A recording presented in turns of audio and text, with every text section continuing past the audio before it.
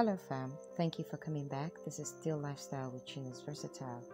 So today I'll be showing you how to condition your hair with onion rice water. So stay tuned, enjoy the video. You'll need a cup of rice. You can use any type of rice.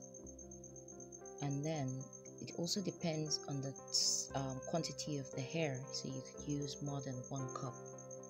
Then you'll need onions. A ball of onions should be fine in this case.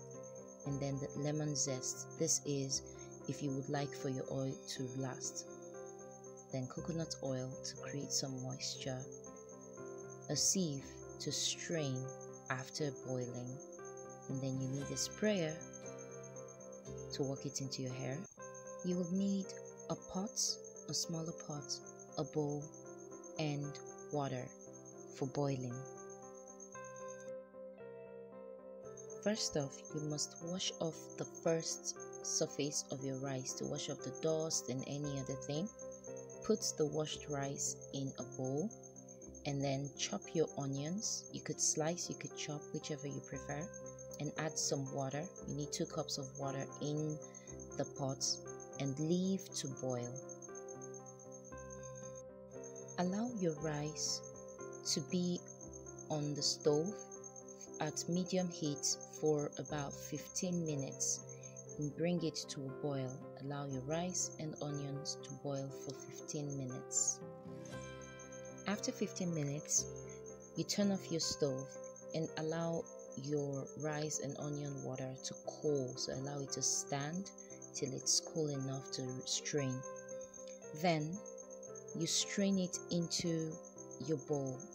This is what it should look like, with your onions already mixed in the rice, and it's so beautiful. But allow now to cool before you turn. You would need a grater to just grate off the lemon peel, the bark of the lemon, into your rice. Now the reason for this is so that your rice water can last for more than 3 days and smell fresh also. You don't want your rice to smell funny when you want to apply it the next day. So this can last you another 3 days when you put the lemon zest.